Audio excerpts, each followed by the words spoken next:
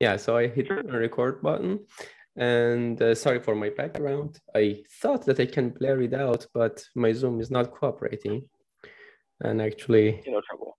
yeah, the room was occupied, so I had to do it from the kitchen. And maybe I have to change places during uh, the meeting, but I didn't want to miss this opportunity. I'm busy the next week probably, and I know that you had a very packed schedule, so I didn't want to miss this chance to talk to you. And thanks Yeah, for I'm glad accepting. we were able to make it work.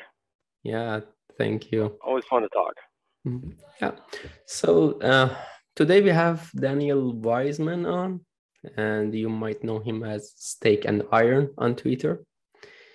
And he makes very funny comments. That's the part that I like very much. And today we're gonna get deeper into his mind, and not only about nutrition. And it was his own suggestion to get into more of his ideas, and I'm really looking forward to that. So Daniel, let's start with the nutrition, and we will get to the other areas, other subjects you're interested in. First of all, for those who may not know you, please give a background story of how you became interested in eating the way you do and living the way you Sure, do. sure. So, in my youth, I never really had to worry too much about nutrition. And then I went off to college, and I moved out of my parents' home at a fairly young age for where I live. I live in Silicon Valley, California, which is a very expensive, very difficult place to live by really any measure. But I moved out without a college degree, still going to college, working full time at the same time, and that left very little time for sort of any kind of self care. I did not exercise. I had very little money for food. I was eating whatever was on sale, or honestly, even things that were thrown away. I was friends with a person who ran a coffee shop, and all the pastries and things that got thrown out at the end of the day, I just got them in a garbage bag. And I part of the amount of calories that I consumed. And I survived. I made it through. I got my degree, but when I did, um, I became very aware that I was in my mid 20s and I had a body that was not acting the way that I think somebody of my age should be acting. I was in constant pain, neck pain, back pain, foot pain. I got nosebleeds fairly often. I had very, very low energy. I had trouble with things like falling asleep while driving. I very nearly died several times. I developed nerve pain in my feet and hands that even continues to this day. I developed cataracts in my eyes. I have artificial lenses in both eyes. I was one of the youngest people in California to get a procedure that was only recently approved to fix that. A lot of stuff was going wrong that happened to a lot of people, but they were happening to me in my 20s. And I thought, this isn't right. I need to fix something. And it was clear that I was unhealthy. So I also looked unhealthy. I was, probably at my peak, about 250 pounds, what's it, 115 or so kilos, and 5'9". So I didn't wear it well. It was all in my stomach. I had, a big round belly, which is not healthy, and I just decided to try anything that I could. I tried doing calorie counting, and around here, one of the common things you could find were like these 100-calorie packs of snacks, these little teeny tiny bags of chips or cookies or whatever, so you can portion things out. And I tried that, and it's like, okay, if you actually eat low enough calories, you do lose weight, but you're hungry and you're tired. And I was already always hungry and tired, and all that was doing was making the problem worse. We're also kind of getting into the time. I'm 36 now, so this was in the early, say, 2000, 2006, 2005, 2006 time. Things like gluten free were becoming popular. Things like plant based, vegan, vegetarianism. Those were really sort of coming online as like ways to be healthy. So I tried those. Substituting, say, your wheat flour with black beans or things like that. And I didn't really notice anything changing really, and I didn't feel better. I started exercising. I I looked up like, okay, how do I look better too? Because I didn't like the way I looked. I didn't like the way I feel, but I didn't really like the way I looked either. I figured those are kind of related problems, right? So I started lifting weights, but I was just so tired. Like I'd get halfway through the workout as prescribed online. Like, they have guides and you lift this much, this many times, and then the next time you do it differently this way. And I'd go to these guides. I couldn't complete half of it. My arms, I couldn't lift my arms. I could barely stumble back to the car afterwards. And then I'm online and I see this thing called keto on one of the message boards, and they're talking about this ketogenic diet. And one of the things that was popular a few years before I went on this, little branch of my health journey was Atkins. And I don't know if Atkins is a global thing or it's more of an American thing, but it's a low carbohydrate thing. So you don't eat sugar, you don't eat grains, you don't eat fruit. You just eat, meat and vegetables and that kind of stuff. Drink Diet Coke. And I was like, okay, this sounds like that Atkins thing. And I remember hearing a lot of people seem to do it, and it seemed to work. They lost some weight. And I don't know if it's really healthy to do a long time because, this is, like I said, 2005. You don't really have the same access to all of the same medical information you do now. Actually, by now, this is a little bit later. This is more like 2010. So am I going to kill myself doing this? Am I going to get a heart attack? In my 20s, probably not. So I'll just try it and see what happens. And if I die, maybe I'll leave a good-looking body for the ceremony, funeral. So I decided to give it a shot, and really just kind of clicked instantly. Within the first month, I was down 15 pounds. My energy levels were up. I was sleeping better. Things like I had a very long commute. I had to commute over an hour each direction. No issues. In the evenings driving home, being sleepy. And I just kind of sat back and went, wait a minute, what?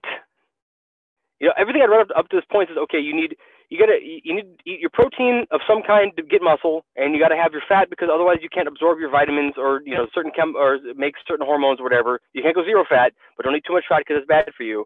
And then you have to have your carbs for your energy. And a lot of people that get like the keto flu or whatever when they go low carb, really had a taste for salt. Like I always really liked salty things, pickles and olives and that kind of stuff. So I never really went through that part. Just I instantly had this burst of energy, and this was the first time I'd really tried something as a self-experiment that was completely opposite everything I'd ever heard before, and it worked beautifully and instantly. It wasn't like one of these things that, oh, you got to stick with it for 6 months and then maybe, no, instantly. So I said, what else don't I know, right? So I kind of started going down this rabbit hole of different nutritional paths and learning about different ways to do these kind of diets. Why do they work? Is this a novel biohack, or is this actually maybe something more in line with our own evolutionary path? It's my belief that we evolved over billions of years to be here. And does this fit the evidence we have of more or less what we were eating up until relatively recently? And I think it does. We didn't have Oreos, growing on trees, when we were, hiding in caves from thunderstorms, right? So I've tried, the high meat versions of the diet, and that seems to work very, very well for me. I tried the high plant versions of a low carbohydrate diet, did not really work so well for me.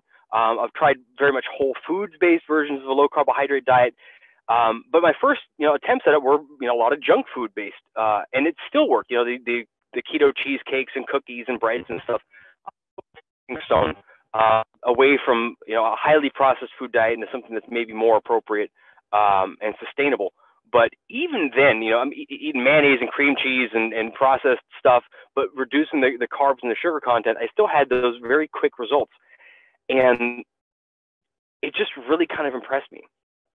And even every objective and subjective measure of my health that I could think of improved. I got strong very quickly. My waist diameter went down very quickly. All of this sort of mood issues, skin issues, pain issues. I didn't have health insurance at the time, but my nosebleeds and stuff would indicate to me that I had very, very high blood pressure. But by the time I'd gotten my job and got my insurance and everything and got my physicals and whatnot, I'd already been doing this for a while, and my blood pressure is ideal. Even by the standard measures of blood cholesterol, even though I'm eating 2 or 3 dozen eggs a week, 2 or 3 sticks of butter a week. My cholesterol is perfect. Whereas I doubt it probably was when I was obese. So, I've got a lot of other belief systems that I've arrived at where the core assumption was that I don't know everything. Let's talk to people who have different perspectives and consider them, entertain these ideas. What if I'm wrong? And doing that has really worked out really, really well for me. And it's also given me this perspective of just absolutely laughing at people who say, oh, I know everything. I've got all the answers. Let me tell you how you need to do things. And I go, no. That's not how this works. You don't know anything. You may know a couple of things that have worked well for you, but you don't even know if what you're doing is best for yourself. You can't tell me what's best for me. So that results in kind of, my personality as it exists now. On Twitter, I laugh at people, I crack jokes.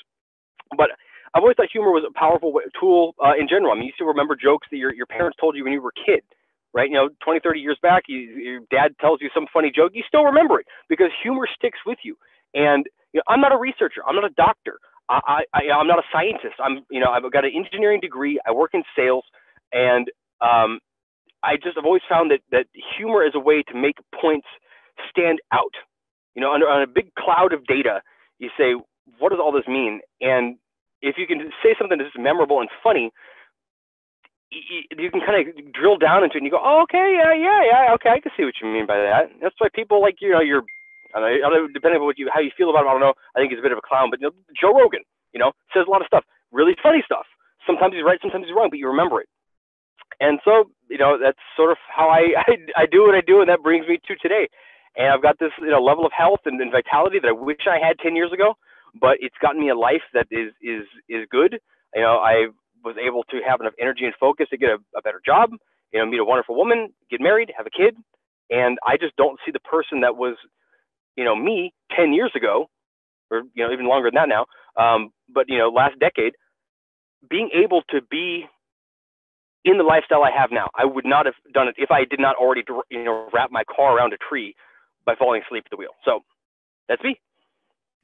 Yeah, that's a powerful story, and actually scary at times, the part that you told about your falling asleep behind the wheel. And that could, as you said, it could have literally killed you. And the mistakes that we make because we are only low in energy every day, some of them, not every one of them, some of them have the potential to really kill us. And there are so many questions that came up in my mind. And let's start with this one, that you said that you had a friend that gave you free food from the coffee shop. I am so interested to know, how did your teeth look like then? Well, I always had good habits with my teeth. That was one of the things that my parents were very, strict about, making sure that I always brush my teeth twice a day. So it lucked out pretty good. But even then, after that point, I didn't have any kind of dental insurance for a good long while. I actually went 11 years without going to the dentist, and in the middle of that, I went low carb. And once I got back to the dentist, they said, "Oh, your teeth are perfect." Okay, great. And then for example, with the COVID shutdowns and stuff here, there was a year or almost 2 years between dentist visits. And I'll just be frank, I was not brushing my teeth every day. I've got the kid and I've got all the work and everything else. It's very busy. And yeah, maybe I'd brush my teeth every other day, but I was not eating any sugar. I still managed to keep my diet in line.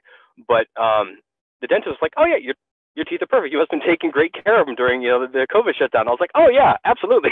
Every day, brush and floss twice a day. But I thought that was also pretty interesting, is that apparently there had been a bit of a dental apocalypse, according to my dentist, for the last couple of years, of people just sort of depression eating Oreos and drinking soda and alcohol and not brushing their teeth, and just kind of burying themselves under blankets, watching movies, and not practicing the kind of self-care that you should have. But yeah, I managed to avoid that, and I think that probably not eating the sugar, it has at least something to do with that. But before that, yeah, maybe you can't outrun a bad diet, but maybe you can outbrush a bad diet. I don't know. It worked out. Yeah, that has for sure worked out for you, but I wasn't that lucky in that respect. I mean, for after a year, almost a year of vegetarianism, I damaged one of my teeth so badly, and I had to, what is it called? This procedure that they kill the nerves in the Root teeth. canal? Yeah, root canal. I had to do that. Now, And here's something interesting. Here's something interesting that I'm going to talk about. You know, my brother and I grew up in the same house, and you know, we're related as far as I know, right? I don't think we found him on the doorstep, but he always had tooth problems. And I'm also thinking back when he was a kid, he was a very, very picky eater. And he he basically lived on pasta, whereas I ate everything.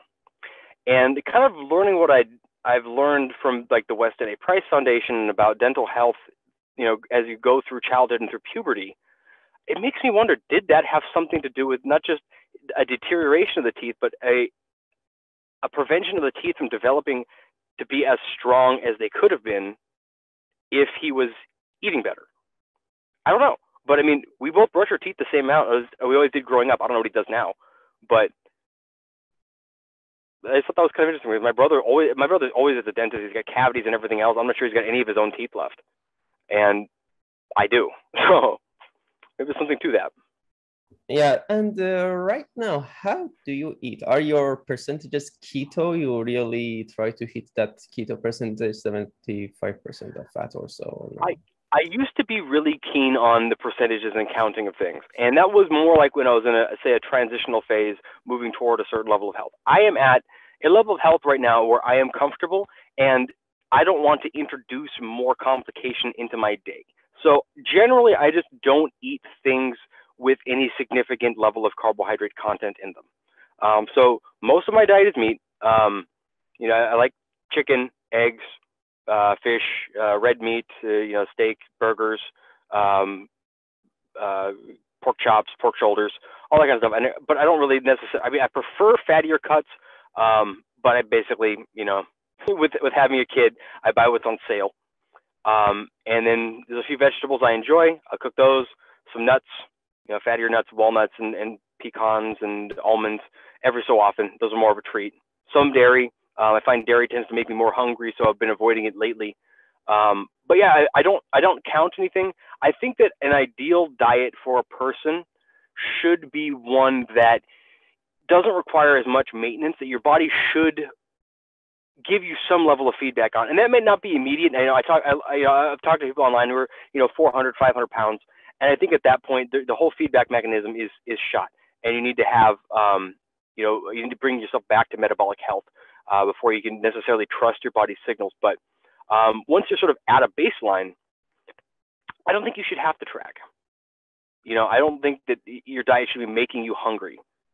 You know, we're complicated. We're complex machines. And there are feedback mechanisms that prevent you from, say, drinking too much water. I mean, nobody goes to the, you know, we got infinite clean water, at least here. I don't know about Poland, but in here we've got infinite clean water. Nobody's drowning themselves in you know, drinking fountains, you know, or just, you know, getting gallons of water and just, you know, drinking themselves until they get you know, sodium deficiency and put themselves in the hospital. It doesn't happen unless, you know, barring, you know, mental illness or anything like that.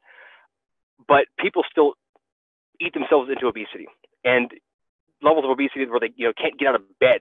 So those feedback mechanisms are broken, but other ones aren't. I think once you're at the health, you can trust your body to an extent.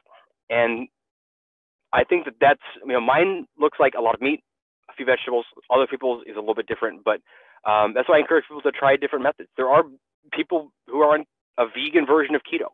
There are people who are strict carnivore. There are people who literally eat nothing but beef, water, and salt, and that's what works for them. I think that's extremely boring. I've tried it. I've done it. It works great. I feel good on it. I get bored. I like food.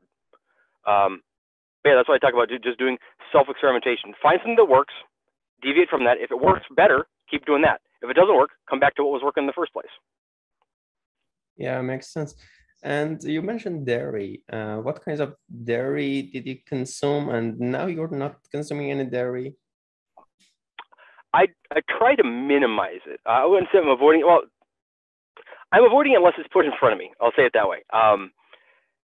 It's for me, dairy in my household is largely going to be cheeses. I live in California, so we have really good dairy products here. We're one of the few places in the United States where you're allowed to sell what we'd call a cottage industry dairy. So like somebody who just has a small farm, they will, make cheese and sell it at the local markets. You can have raw dairy, unpasteurized dairy here, which is pretty unusual. I know it's in most places outside the United States, it's not uncommon, but in the United States, it's actually very uncommon, and California allows it. So I have access to very, very high quality cheeses, and I do like them a lot. But I've gone back and forth. I've done a number of these experiments, and every single time, if I cut out the dairy, I just don't get hungry at all. Like I'll go through my whole day and not even think about food. And dinner time will roll around. I go, well, time to make dinner. But if I have say cheese the day before, I'll have this like little voice in the back of my head goes, hey, there's some more cheese in the fridge. The cheese doesn't have any carbs in it. You can have as much cheese as you want. And still that voice to shut up sometimes. But other times, I'll just be like, well, I got some just eating a pound of cheese today. We'll see how that goes. But yeah, that's another thing that I didn't want to admit because I really, really do like cheese, but there does seem to be something to it. And other people have noticed this too. And it just, it pisses me off because I love cheese so much, but I have to admit there's something there. Yeah, I have a very similar experience with dairy in general, and also very, very similar experience with cheese in particular. That it always calls me to itself. And probably, I think I heard it from Dr. Tro that he once mentioned that because dairy is a kind of food for the animal baby to make it willing to eat more. And because of that, it has that effect. Even the processed form, I mean, considering how much change you consider processing, the processing that turns it into cheese probably preserves those characteristics that makes it still so palatable and makes us eat more. And that makes sense. I mean, that's what nature created. Dairy is a very interesting food to make animals grow. And I think if you're trying to grow, let's say you're a weightlifter or something, you're trying to gain muscle, might be something very good for you. If you're not trying to grow, it may be something worth cutting out. And I mean, I've tried, people say, oh, try raw dairy and try this kind of dairy, try fermented, try yogurt. I don't see any difference between any of it. It all has the same effect on me. And God, that annoys me. I don't want to be wrong. I don't want to be right about it because it's just my life feels like it's better with cheese in it. But if I'm trying to be, let's say, as healthy as I am, I want to be, or if I say I'm coming back from, I'm not religious about my diet. If there's a birthday or if there's a holiday or if I'm on vacation or something, I'll enjoy some regional delicacies or something special, and then come back to the base diet. But if I bloat up a little bit on that, I need to say, okay, if I'm going to get everything back to my baseline, I got to give up the dairy for at least a little bit and let everything settle back so my clothes fit better. And it's just, I just hate it. I just absolutely hate it. I wish I was wrong about it, but I don't seem to be. I've tried everything else. I've tried. Is it nuts? No, it's not nuts. Is it processed meat? Is it salt? No, it's the damn cheese. I get you. You said that you're not very religious about your diet, and it reminded me of a point you raised in your interview with Dr. Baker. The way you look at quote unquote cheat meal. How do you view that? Because that I found very interesting, and I would like you to repeat it here, please. Yeah, I mean, I don't know how active you or your listeners are necessarily in, say, the keto communities or whatever online, but there's this fear of being kicked out of ketosis if you have this, like a higher carbohydrate treat. I was just talking to somebody who accidentally took a sip of iced tea that was sweetened, and they were freaking out about it. I said, look, calm down, you're okay. An entire mouthful of Coca-Cola is like 5 grams of sugar. If you took a big slug of this tea, you're not even anywhere near that. But I look at food as more than just fuel. Food is enjoyable, and it should be. But there are foods that behave very much like drugs. Okay, I think that you can look at an Oreo. There's no nutrition in it, but you can put it into your body, and it has an effect. To me, if it's not sustaining you, if it's not providing you with nutrition, it is a drug. And that's okay. I'm not even anti-drug. I just think if you're going to be putting something into your body, you need to understand what the effects are of it and to make a judgment call. Put it on the scale. Say, is the good going to outweigh the bad? If so, go for it. Rock and roll. And that's how I view the cheat meal. I don't like cheat meal because if I was cheating on a diet, if you're cheating at chess or something, you're bending the rules to give yourself an unfair advantage. Cheating on your diet would be like, taking amphetamines. That's cheating on your diet. You take amphetamines so you don't eat for a month. Guarantee you lose weight, but that's cheating, right? But you say a cheat meal. I say don't do a cheat meal. Do a treat meal. And a treat meal is something that is special. So, some people say, oh, every 2 weeks you have a Pop-Tart or whatever. And I'm like, that seems kind of silly, right? I mean, the Pop-Tarts, they're always there. They're on the shelves. They're not made with love. They're not, there's nothing special about them. And that's something that, growing up, I loved sandwich cookies. I loved the Oreos. I loved, we had these EL fudges, which were like a chocolate sandwich cookie. And I think everybody has some kind of relationship with a sandwich cookie. And that would be my sort of indulgence if I ever had like a bad day or whatever. And in fact, I had a period after finding health where things kind of went all to hell. And I went down the rabbit hole of the sandwich cookie and ice cream again, and I gained quite a bit of weight back. And the realization hit me is that I've lived through maybe not as much as other people, but I mean there's been some big global events in my lifetime. We had global recessions, and we had COVID, and we had the 9/11, and we had all these terrorist attacks, and we had these shortages, and we had the stock market crashes and everything else. But you know what? Oreos are always on the shelf, and they're always going to be on the shelf because they're made by a robot 1,000 miles away, and there's if the path to your happiness is actually going to run through a $3 box of cookies on the shelf at the store down the street, if you really think about it, that's really the last thing keeping you from being happy, just go get it. Your life is perfect already. What do you even care about your health at this point? Your life is perfect. All you need is one more box of cookies and you're going to be perfectly happy. Go get it. But to me, I look at it and say, there's probably something else I should do. And if there's something that is special, for example, for my wife's birthday a couple of years ago, we were in Las Vegas. And there's a very, very good restaurant there called the Momofuku. And I think it's David Chang's restaurant. And we got this amazing 10-course meal, and it had rice and cake and all this other kind of stuff that came with it. And we had these craft cocktails that had sugar in them as well. And it was a phenomenal meal. And it was worth it because I'm never going to have a chance. Well, I won't say never, but I don't have a chance to do that every day. I can go get Oreos every day. I can't have a meal at the Momofuku every day.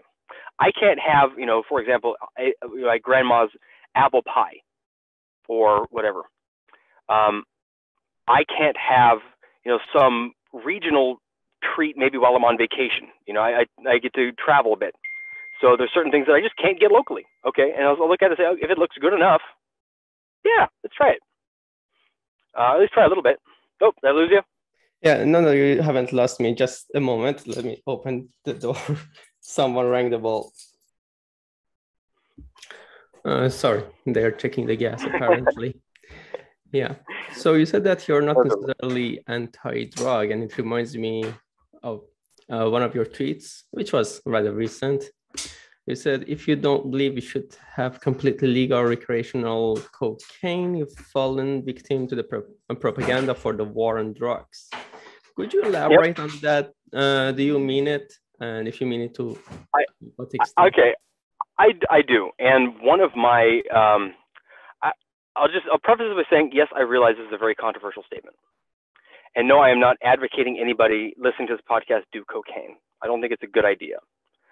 But for one thing, you own your body and you get to decide what to do with it. I mean, it doesn't matter where you are in this world. You probably can go find somebody to buy cocaine from right now and try it. Probably can. There's probably somebody within a mile of you right now selling cocaine, but you don't. You don't even go look for it. Why not? People seem to like the stuff, but you don't do it. Why? Because you don't want to do it. Because you are an intelligent enough person to realize that it's probably bad for you. But there are people who do it, and there's people who do it and do it just fine. I guarantee you that every politician, every CEO, every millionaire or billionaire you've ever met has done or is doing cocaine regularly now. Okay, and yeah, sure, a lot of people that are living under bridges and are homeless and have everything else going wrong for them do some variation of a drug as well. But I look at it as you need to look at what is the actual net of making something illegal. When you say a substance is illegal, you are saying that you are not allowed to use your body in an unapproved way, which is to say somebody else has a greater claim to your own body than you do. And I think that's a very dangerous thing to say. And we can see some very concrete examples of, for example, prohibition in the United States leading to the rise of violent crime in terms of the organized crime, families and mobs and mafias and things like that. And even after alcohol was made legal, those families are still around, except they've moved to other vices. They've moved to cocaine. They've moved to gambling or prostitution, or contract murder or anything else that's illegal. But the running booze is what gave them the money to start them in the first place. And I think that the same rules apply to people who are producing maybe stronger substances like your cocaine. Now, cocaine used to be you used to be able to get cocaine over the counter. Bayer aspirin, that Bayer sold cocaine. It was, and they still use cocaine for things like eye surgery. It's a substance. It is not good or bad. But you say, okay, if I am going to be the sort of person who is going to use cocaine or heroin or methamphetamines or any of these other things, do I want that money to go to my local Walgreens and pay for the clerk working there and then filter up into a company who pays its taxes and is not hiring hits on families and mowing down workers with machine guns for not working fast enough?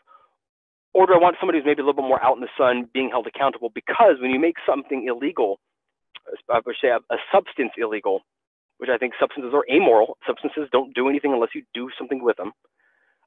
You are making it only supplyable by people who don't care about the law. And I very firmly believe that basically everything should be legal in terms of like substances. And we've got a great example from Portugal, which is decriminalized all drugs. And they saw drug use fall. They saw drug overdose fall. They saw crime overall fall. And I think that's a great case study. And I just feel like people have been they think substances are evil, and they're not. It's silly.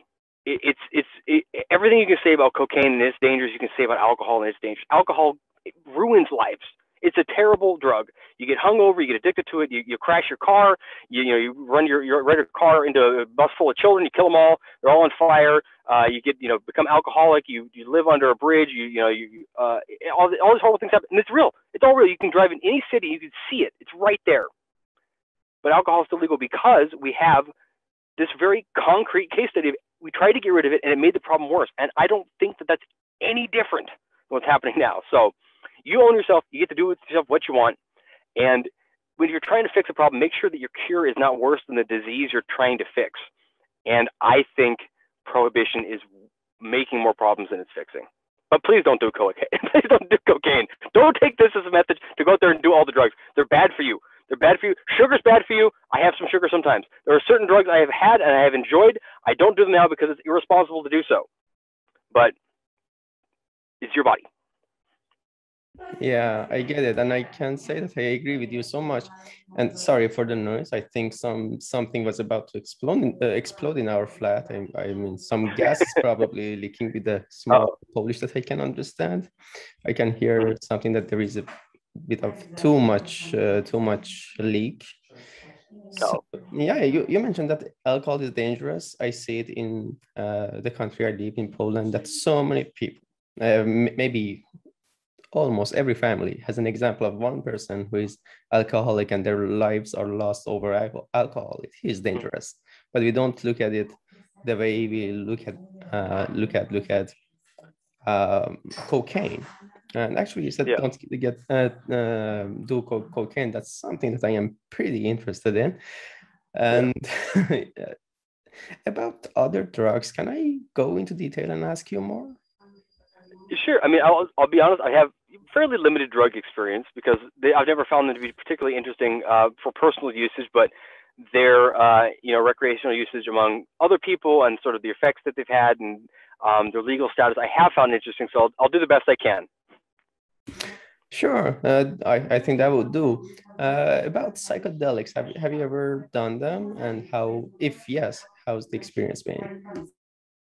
I never have done them, but it's something I have found to be fascinating, because we have some now very rigorous clinical trials showing that, once upon a time they thought this is just something that hippies take and they trip and they think they're in outer space and they're talking to space demons or whatever, and then we've got evidence saying, well, actually, people have a single dose of psilocybin mushrooms and they don't have PTSD anymore. Come back from war, you take a mushroom and you're not depressed anymore. That's really interesting to me. Or certain psychedelics helping with degenerative brain disorders like Alzheimer's. There are trials from heck, the tech bros out in San Francisco, they do microdosing of LSD to help with their creativity and stuff. Designing phone apps and whatever. And it's like, this is all very interesting because the brain is something that I don't care who you talk to, nobody really understands the brain on a very deep level. It's a complexity that is difficult to even like map out. Like nobody really understands what's going on inside your head. Like here's a question for you. If you know that you know something and you're trying to remember it, what is your brain doing? Like think about that. You're shuffling through your brain and going, I remember this, but I can't remember what it was. What on earth is your brain doing? I've never heard a good answer on that. So there's mechanics happening in there. But there are all these interesting substances that can manipulate that on a very deep level, and even just with a single dose, change it and fix problems that a lot of people think are chronic. And I think that's fascinating. And there's been such a ban. We go. I think it was 1970. They basically said all psychedelics are illegal.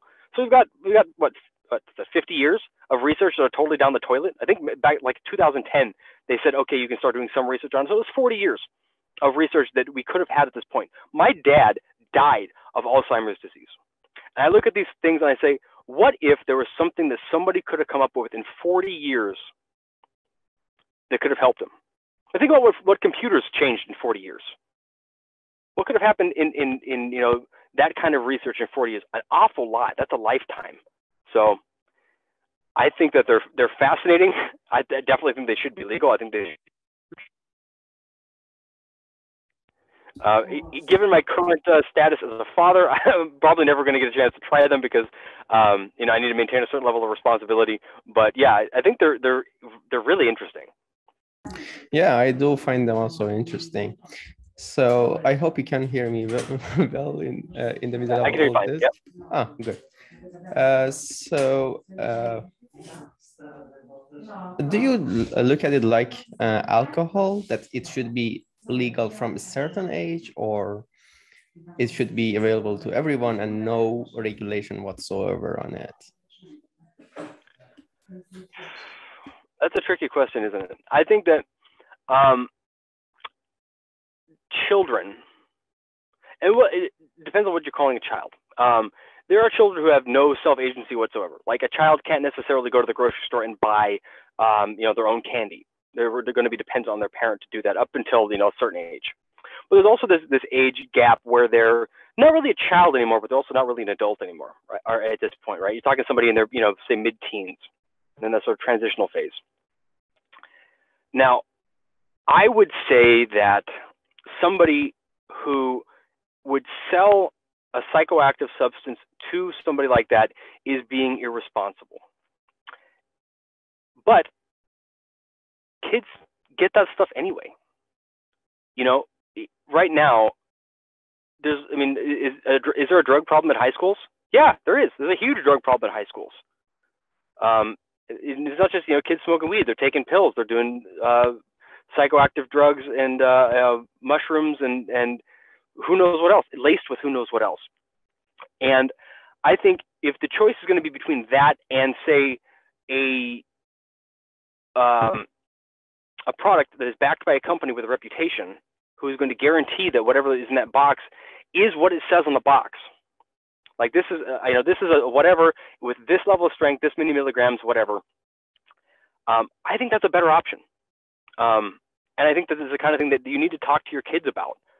My kid is going to be raised in the idea that you're going to have access to a lot of things that are very, very bad for you. And if they do something, understand it doesn't, or if it's a drug, or if it's anything like that, understand it first. Don't just go diving in head first. I mean, you don't go, just jumping off of a building without seeing that there's a safety net, right? You have to understand what you're getting into. And if it's something you want to try, do it in a safe place. Do it with people who you feel safe with. Do it with your parents. Who knows? But again, I just feel like if you make it illegal, what you're going to do is you're going to make it taboo. You're going to make it cool. Like, I just look around. Marijuana is legal here in California. Growing up, there was all this graffiti of marijuana leaves all over everything. People wearing the marijuana shirts and the marijuana leaves painted on buildings. It's not there anymore. Why? It's legal. It's not cool anymore. It'd be like drawing a Budweiser logo on the building. It's not cool anymore. So I think taking away the taboo, and then also taking away the ability for, say, an officer of the law to harass, say, an underprivileged youth, a minority youth, under the suspicion that they may be using a substance that they have deemed to be so bad, even though the officer may have actually been using it themselves relatively recently. I think that, you know, we have to be careful again. Is the cure worse than the problem you're trying to solve? And, you know, should you be selling heroin out of vending machines in front of kindergartens? I wouldn't encourage it, but how would the kid be able to get it anyway without the parent's permission? The parent has to be the person there that is, you know, introducing the child to the world and makes them understand. And I think that's, you know, there's a problem with parents stepping back and not parenting or expecting somebody else to parent for them. I think still say, you know, it should be legal. Yeah. And your age should not determine if something is a crime. I mean, let's put sexual relations aside for this. I'm not talking about that. For who's ever listening is going to say, oh, but what about sex? No, stop it. I'm not talking about that. I'm talking about what you put in your body, what your parents protect you from. You shouldn't go to jail for it. Yeah, it makes total sense. And actually, when a company is responsible for the product that they are making, they are not going to add some stuff to it that is detrimental, irrespective of the drug. Exactly. It's you know, you have to be held accountable. I mean, if you look at do you have ginger ale? And I don't know if it's an American thing. Do you have ginger ale in Poland? You familiar with ginger ale? I don't know that. I don't think okay, so they are here. It's a soda. And there's a brand called Canada Dry. It's a big brand. And they used to advertise made with real ginger on the can. And then they eventually got sued because they were not making it with real ginger. They were making it with ginger extract, which is not considered to be real ginger. And they got sued and they took it off the can because somebody held them accountable. And that's the stupidest thing in the world. It's such a little thing, but you know what? People are watching. And people are making sure that you need to keep your word, even on all the little stuff. People are watching, and I just feel like that's better than anything else. You can't even keep drugs out of jails, right? There's literally drug problems in jails. You're surrounded by cops. You're under 24-hour surveillance, and there is still drugs in jail. So it's a problem you can't solve, and I feel like every time you try to solve it, you make it worse. So protect the people who need problems solved. You know, the people who are substance addicted. You know, alcoholics, cocaine addicts, heroin addicts, all these people, these are medical problems.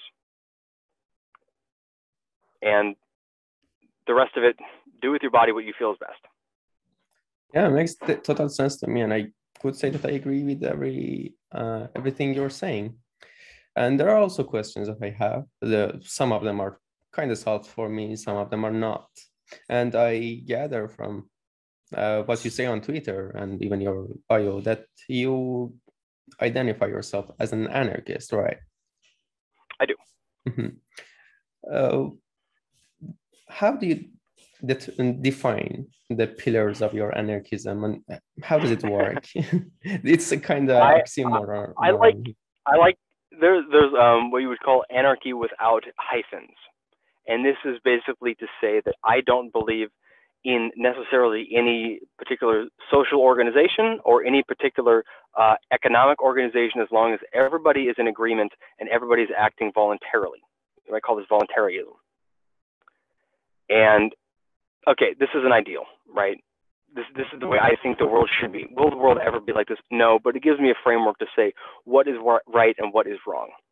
And I think that to have a state, I'm not going to say government, I say a state, because a state is effectively a let's say, a monopoly on the initiation of force. The state is the only body in a society that's allowed to assault somebody who is not being or is not assaulting someone, right?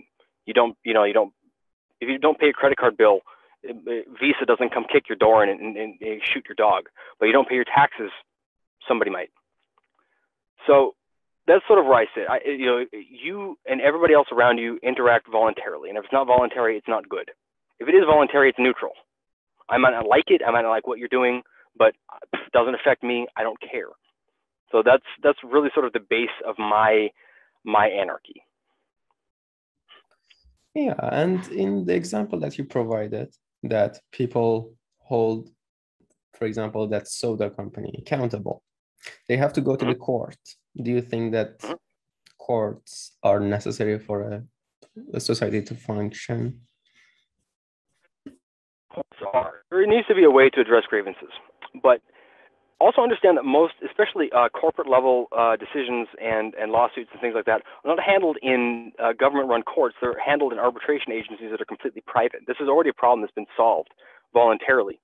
And the reason for that is that courts that are run by the federal state governments, at least in the United States, I'm assuming the same is very true in Europe as well, are very expensive and take forever. They're very slow. So when an agreement is made or a challenge is made to a company or an individual, or to a contract that was put in place, there's often an arbitration agency, a neutral third party, that will basically be brought in to decide who is right. And these people, they work on reputation. They work on having the reputation of being neutral and examining the facts against previous cases and so forth. And they're very good at what they do generally. And when they step into the arbitration room or whatever, I've never done it myself, but I've heard of the process going over it. Basically, everybody shakes hands and say, okay, we're leaving. We're going to present all of our evidence, and we're leaving. We agree at this point to go with the decision of the arbiter. So I mean, this is a solution it already exists, and I just think it should be applied universally. Yeah, I used to be an anarchist. Then I became, I saw it as a kind of ideal. Then I moved to social democracy as a kind of realistic implementation of government. Then I snapped out of it and turned back to anarchism, pretty much the same way I did before. Then I snapped out of it. Welcome back. Yeah, and then now, this time, the last couple of months, it's been a new change in my way of thinking. I would say I'm a free market anarchist, and because it happened as a result of me going down the rabbit hole of Bitcoin and Austrian economy. I think that's brought a lot of people around, and I get to be able to say I was right. I'm kicking myself for not investing more heavily in Bitcoin. I discovered Bitcoin myself in 2011, and God, I'd be so wealthy right now if I didn't listen to any of the haters and doubters. But this is really something interesting. This whole corrupt governments. This is something that could bring, South America, Africa online to be, unleash that economic potential, because, I believe South Americans and African people are every bit as smart and hardworking as everybody else on this earth. They just happen to be surrounded by very corrupt governments, and the power dynamic there is immense. You talk about the wealth mismatch in the United States. Okay, it's valid. We can call it a problem. I think we can debate the causes of that wealth mismatch. But if you talk about something like Ghana, you have, it's like old feudal states where you have these lords, these tiny number of people that literally control everything, and everybody else is in the dirt. And they're growing, and they're doing much better now this decade than they were, say, a decade ago. But it's those people. They're literally, you can point to a dozen people, say those 12 people are the people who are keeping the entire country down. And if you just have a way to step around them entirely, you could have, another billion people that are able to produce and grow themselves and bring themselves out of poverty and, come into the 21st century with, with everybody else. They're getting cell phones, they're getting the communications technology, and that's step one. And if they can get the money, I mean, we take it for granted here that if I go to the bank, say I've got $100 in the bank, I can go to the bank and that $100 is always going to be there. That's not the case everywhere. And people think that, this is some, tech bro, toy, Elon Musk is, he's just having fun with it. Okay, yes, valid. We've got these get rich quick schemes, when they're manipulating markets, also valid. But that doesn't mean it's not the most powerful tool, in my opinion, to bring the third world, up to speed. Yeah, I mean, hell, you're seeing it already starting to push like clean energy just because people are like, we need to get some Bitcoins and we can't be burning oil to do it. Let's build some more wind farms or whatever and start mining. So, I mean, I think it's cool to see that happen. And I think my biggest regret is not just dumping my entire savings account into it back in 2011, because I wouldn't be talking to you. I'd own an island somewhere. Nobody would ever hear from me again. Whatever. Yeah, or maybe nobody knows. Or maybe you would be still living in the same place, but you were just using your money to stack more sats. Maybe, yeah. Just go from millionaire to billionaire. Let's do it. Yeah. Yeah. The guy with the most money wins. 2011. Oh my God, that's 2 or 3 years after its launch, and yeah, I came out in 2009. So when my first Bitcoin, and no, don't come after me because they're almost all gone. I mean, my first Bitcoin I bought for $30, and then it crashed to $1. Right? I was like, oh shit, they were right.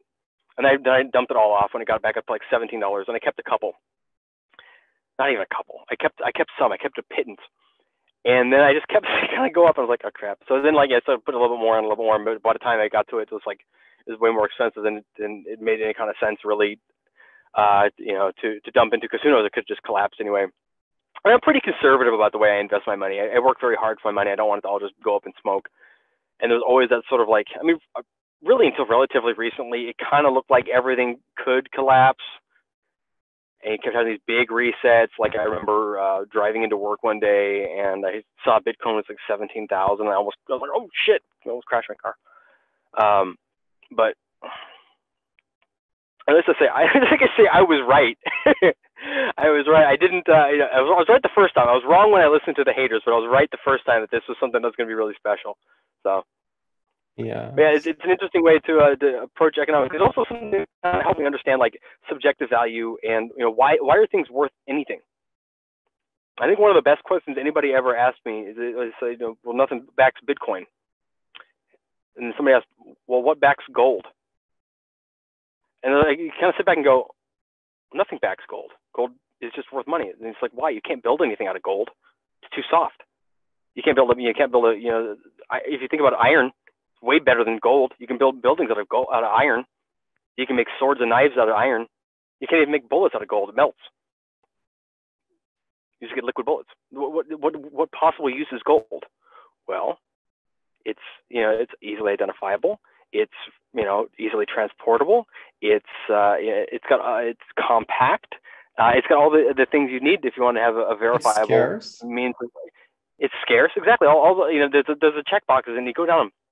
So, okay, the gold does all these things, and then Bitcoin does all these things better. And I said, oh, this is neat. Yeah, God, if I had just gone all in, I'd be a happy man. I wouldn't be on my way to work. So, here's what it is. And when are you leaving for work? What's that? I'm in the work parking lot. My work doesn't start for another half hour. Okay. So yeah, and you telling me your Bitcoin story is a kind of consolation for me because I got to know it in 2017 or so, and I had a chance to get one whole Bitcoin, and I didn't, and I got some part of it, and I spent some of it, and now I have a very small amount, and if I had the whole, I would have been really, really rich. Yeah. So maybe I read these fun stories about people who had okay, God, I had a friend of mine who was a major geek. He got me into Linux and all that kind of stuff. He was in Bitcoin way back in the day. He was mining it, and he had thousands, and he sold them all. Like when they hit $1. He had a bunch of Dogecoins too. And actually, I had a bunch of Dogecoins too. And I think I sold them when they were around a penny. Because this is stupid. I'll just trade them for Bitcoins. But then like the whole, to the moon happened. I was like, crap. But yeah, he's taking himself. He's still working. He's like, oh man. I mean, literally like thousands of Bitcoins. He had literally thousands of Bitcoins that he mined himself on his big gaming PC. And yeah, you just go, what if, right? What if? That's deep. That's big, Yeah. huge. Yeah. Yeah. So I think I'm going to finish with this one topic. Whatever I start and whatever subject I try to dive deep into, I look at it, even if it is not about living things, I look at it through the lens of evolution. And I gather from what you're saying that you also look at things through the lens of evolution. And I want to know how central that is, and how do you see the world? Is it set into action by a creator, or is it by nature? And how central is it to you in general? Well, my background, if we take it back a while, is I've got 14 years of Catholic school under my belt. I don't identify as Catholic. I identify as an atheist. But I think that we are the result of several billion years of chance and chemical reactions. If there is something greater out there, I think it's beyond our comprehension. I think that it's arrogant to think that we would be able to understand or even conceive of something that is in control of a universe any more than a snail understands what we are. And so I don't care. I mean, if there's something out there that actually is that powerful, it could just blink us out of existence, there's nothing we can do about it. So I think that analyzing things from what we are able to observe, and from my understanding, what we were able to observe is that life started in a very small place in a very simple way and became very complicated over a very, very long period of time, and eventually led to us. And we are the greatest expression of complexity and intelligence that so far we know in the universe. And we should use that. It's kind of a cool tool. As far as nothing really questions its own existence, right? And I think that we're going to have an interesting million years ahead of us. It's going to be fun to think about what humanity is going to be like in a decade, in 1,000 years, in a million years. But yeah, I definitely try to take everything that is, at least as far as in my own life, how I interact with the world. I try to make it as close to what I understand I evolved to be in. I evolved to move. I evolved to probably climb. So I do these things. I lift weights. I walk. I evolved to eat. To hunt and to gather. So I eat foods that are more consistent with that as much as I can. I evolved to rest. I evolved to be in communities and speak with people. So I do that as much as I can, and that's overall worked out pretty well for me. So I think I'm at least pointed in the right direction, if I'm not all the way there yet. And how central? Oh, speaking of evolution, I'll just point this to you and whoever else is listening to this. There is a fun book called All Tomorrows. Have you read that? No. It's for free. You can find a PDF. It's about 100 pages, pretty short, and it's got a lot of illustrations in it. But the concept of the book is what humanity turns into over the next billion years as it kind of populates the galaxy and stuff. It's really neat, and it's a really cool art and stuff in it about how humans have adapted to different worlds and stuff, and dealt with different tragedies and crazy stuff they've come across. But yeah, All Tomorrows. Check that one out. That's pretty cool. Yeah, but I'm sorry, you were saying. Who's the author? You're going to have to look it up. I don't recall off the top of my head. There's the real author, and then there's a pen name that he's operating under. But just Google All Tomorrows. Okay. You'll see it. Okay, yeah, and it's a very unique title. I don't think that anyone else has used that. I could agree that we are very intelligent. There's no question about that. I once read that if there is any more intelligent creature or a being in the whole world, let them speak for themselves.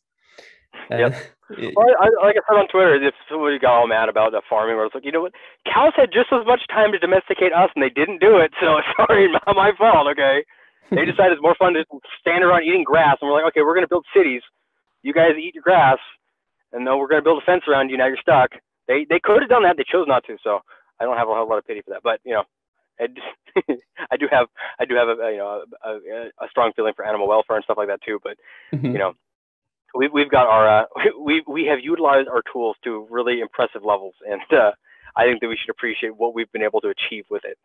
Yeah, we sure have. But I also don't deny the fact that I mean I believe that any kind of being also, no matter how small, no matter how simple they may seem, they are still complex.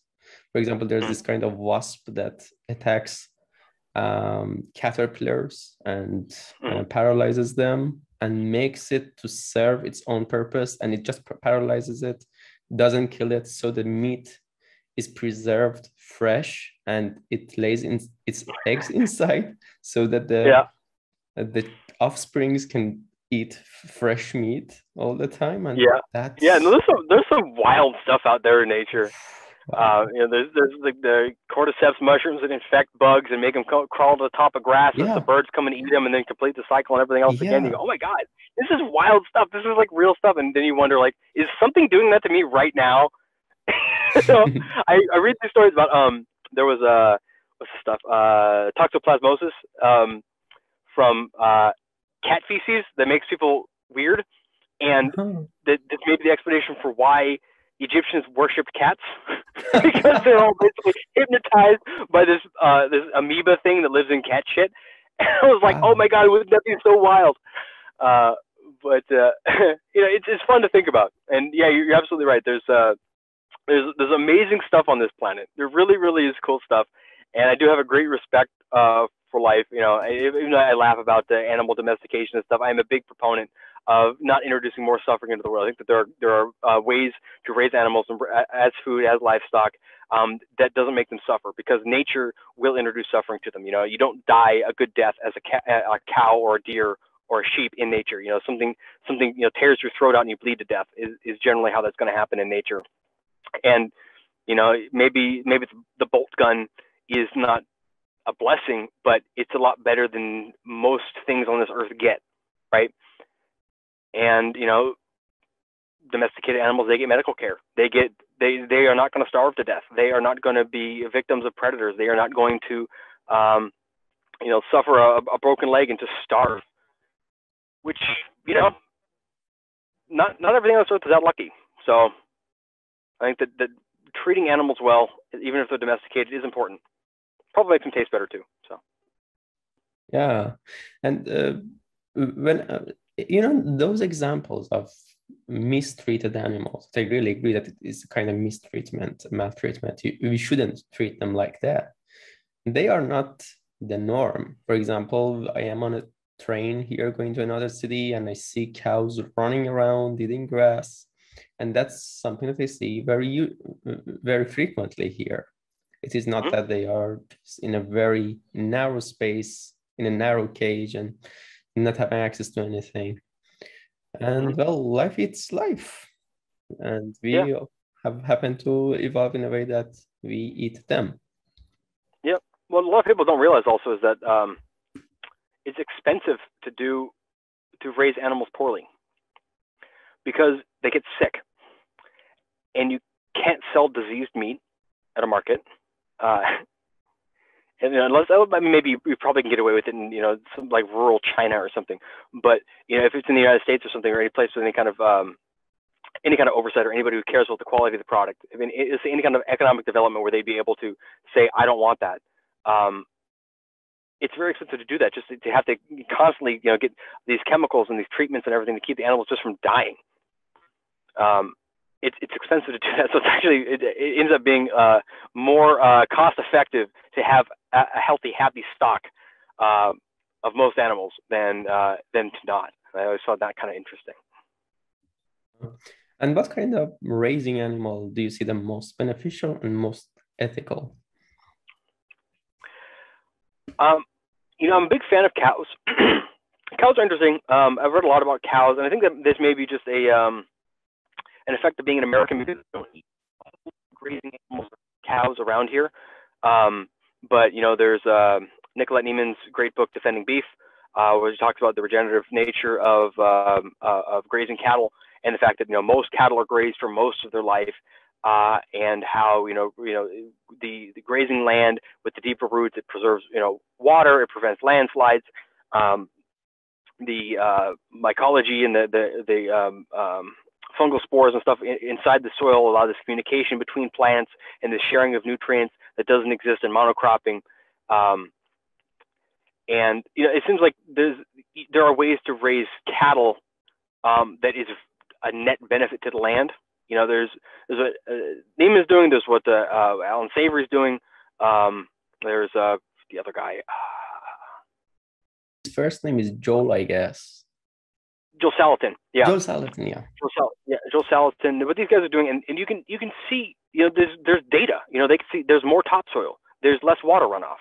There is, you know, you can put up air quality monitors, and the air quality above their farms is better because of sequestering carbon out of the atmosphere. You know, most of the carbon that goes into a plant goes into its roots. If it's, you know, if it's a perennial plant, right?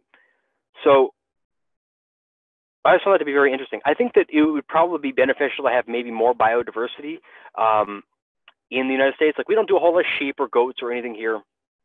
We do some, not much. Most of the goat and sheep stuff here is mainly for like cheeses and dairy. And I like lamb chops. I like to see maybe there's certain benefits, maybe certain terrains that sheep can flourish on that cows can't for whatever reason. I don't know. I'm not an expert on this. I do recall, actually, let me take it back. There was a vineyard in Napa or Sonoma County or somewhere up north of here that had a bunch of grapevines. And what they effectively did is they took out a third of the grapevines and spaced out all the grapevines, and then grew grass between them and had goats run around, goats or sheep, one of them, run around, and they're eating the grass and, you know, pooping and everything else, and that's fertilizing the grapes. And I think they had a couple other plants that were in rotation there, some kind of fruiting trees and stuff around the outside of it. And they were able to get more money per acre of land than just growing grapes for the wine, because they get the wine grapes, and then they get the meat and the dairy and the fruit on the same acre of land. And it's like, maybe you get a third less of each, but you got 4 times as much. So the math works out, and you say, oh, that's really interesting. Huh. And we need smart people trying these experiments and seeing what happens. And I'm just glad to see there's people out there doing it. But yeah, all I really know is cows, because this is what we have in America. Yeah, and it's pretty cool that it is also from a financial point of view. When you weigh things against each other, you see that it is more. It brings you more profit, and that's amazing. Yeah. It has incentive in it. That's the thing, is that most of the time, if we talk about waste, we talk about you know, they say, oh, if you have a free market or capitalist system or whatever, it generates a lot of waste. And I said, what is waste? Waste is things that are left over after you put stuff in and get out what you wanted, and you have to throw something away. You want to minimize that, because everything that you waste is money lost, right? Which is why in a cow there's no waste. Like, you got your leather, and you got your, you know, you get gelatin from the bones and the hooves, and you get the you know, everything in the cow goes into making something from you know, there's wood polishes and finishing. They used to use pork fat to make bombs in World War II. I mean, it all goes into something, because they figured out that we've got these things, and everything we have to throw away is just money right down the toilet. So how do we make more money at it?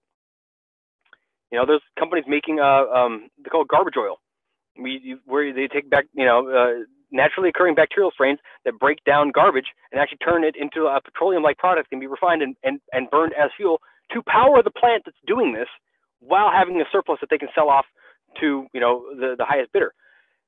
So literally just turning it into money.